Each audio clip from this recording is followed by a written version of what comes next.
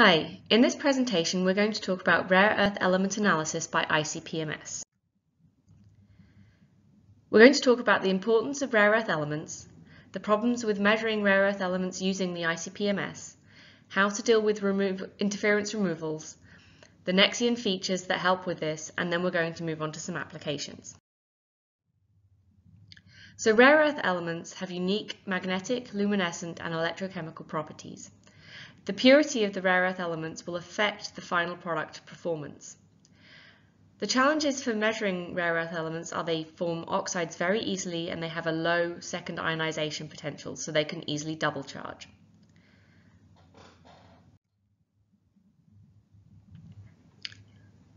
Rare earth elements are used in many different technologies, from aerospace, healthcare, clean energy, and electronics.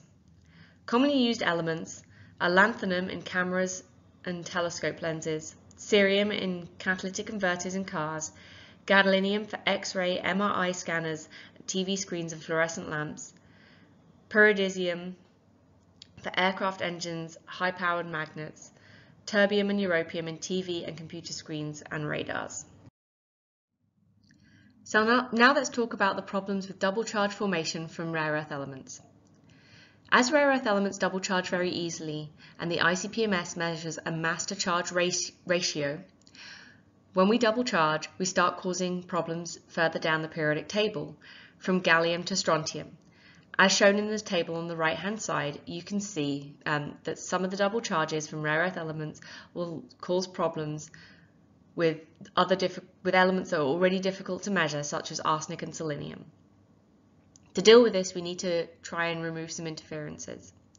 The first thing we'll try and do is tune the instrument to reduce double charge formation, and then we'll start using reaction or collision cell gases to remove these interferences.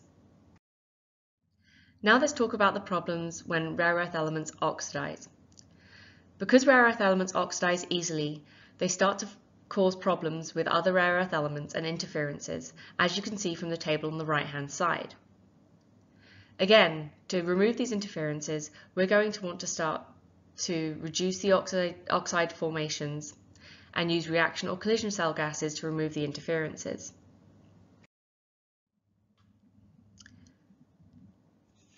So interference removal. First of all, we need to try and tune the instrument to reduce double charges and oxide formation. And then there are three main ways in which we can start to remove the interferences using the instrument. Firstly, we have standard mode. In this mode, to remove interferences, we have to use correction equations. Some common correction equations can be seen on the right-hand side, in the table on the right-hand side. A lot of the time we get acceptable detection limits with standard mode operation, but there can be errors if the matrices are high or we have high levels of interferences. The second way to remove interferences is by using kinetic energy discrimination, or KED. In this technique, helium is flowed into the universal cell. This helium causes collisions with the ions that travel through the system. The number of collisions causes an energy loss. The larger atomic radii lose more energy than the smaller ones. This means it's good for removing polyatomic interferences. The downside is all elements will lose some energy, so you do lose some signal from your target element. The final way to remove interferences is by using a dynamic reaction. In this process, we'll flow a reaction gas, typically oxygen or ammonia, into the universal cell and either react away the interference or cause a reaction with the analyte of interest and cause a mass shift. In this process, we have minimal loss of analyte sensitivity and we get the best detection limit capabilities. The NexION 2000 has many gas capabilities that help with interference removals. It comes with 3 gas channels, one of which can take 100% ammonia as a reaction gas, and the other 2 can use any other gases you require. Gases can also be mixed online within the cell if custom mixes are required for a specific application. The NexION also comes with customizable profiles. With this, you can customize your QID for different profiles, or you can unlink certain conditions parameters.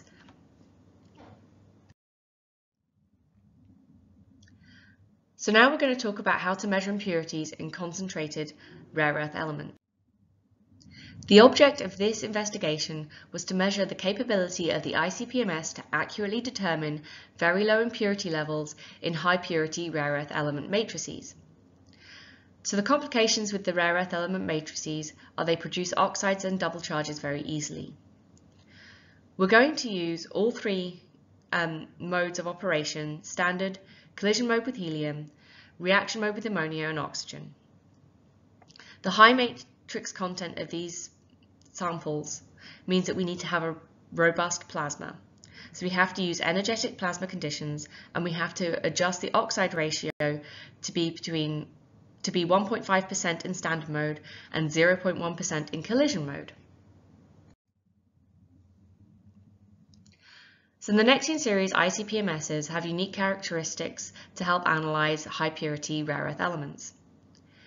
We have three distinct modes for analytical use.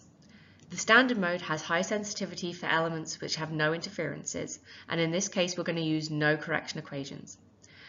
Collision mode is a simple solution for complex interferences at moderate levels, and the reaction mode has the ability to remove high levels of interference while increasing signal-to-noise results for the lowest possible detection limits.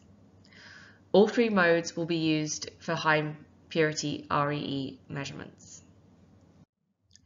So now let's look at a way to develop a method to remove double charges.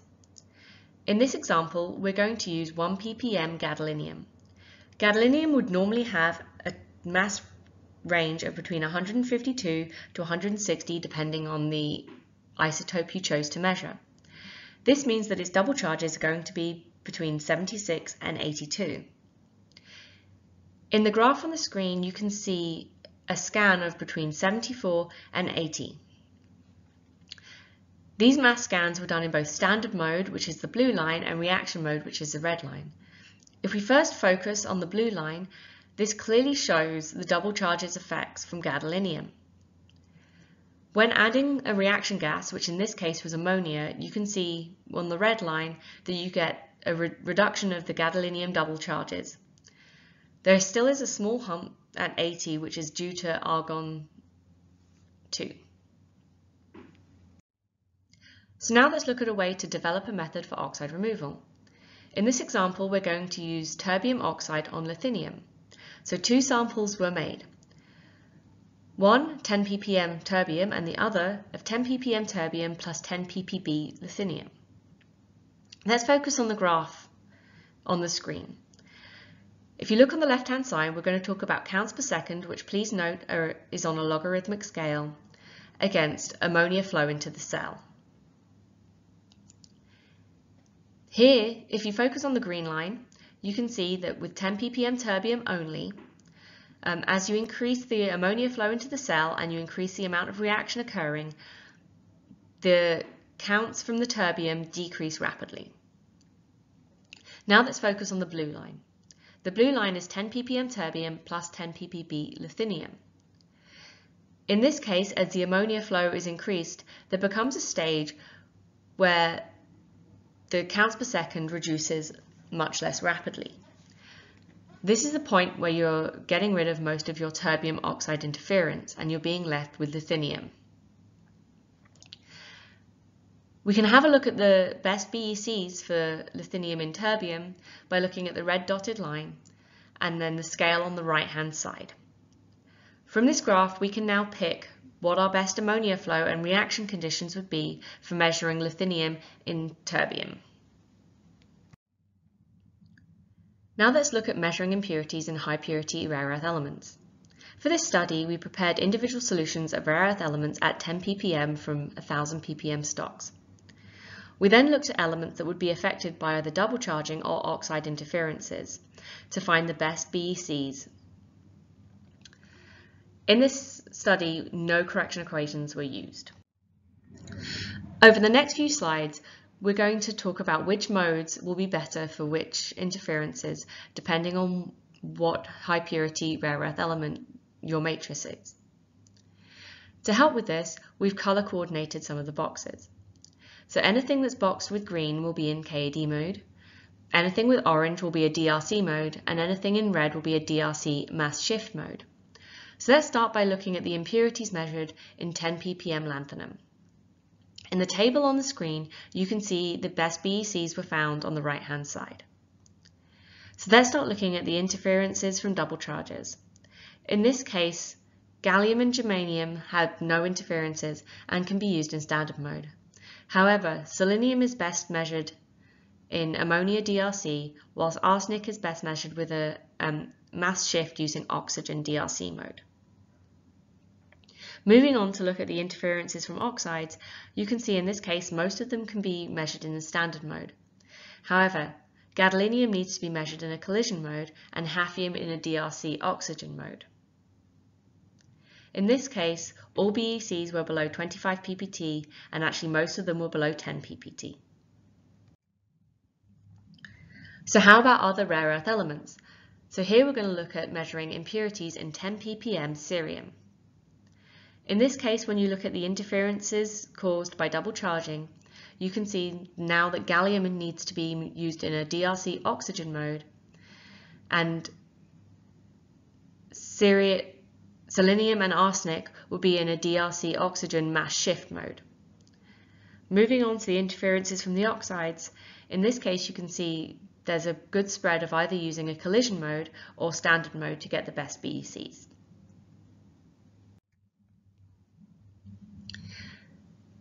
This time if you're measuring impurities in 10 ppm praseodyminum, you can see the interferences from the double charges. In this case, gallium is now going to be best measured in a DRC ammonia mode rather than an oxygen mode that was in the previous slide. However, again, selenium and arsenic are best mass shifted with a DRC oxygen mode. Again, the interferences from the oxides in this case will be a mixture between standard mode and collision mode.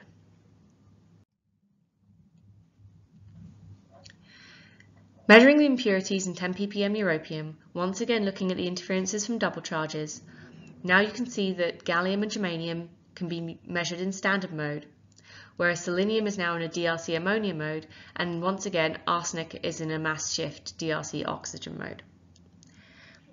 Interferences from the oxides again will mainly be a mixture of collision and standard mode depending on which element. Now if we start to look at measuring impurities in 10 ppm gadolinium, once again you can see the interferences from the double charges are similar to the last example, where gallium and germanium can be measured in standard mode, selenium in a DRC ammonia mode, and arsenic in a DRC oxygen mass shift mode.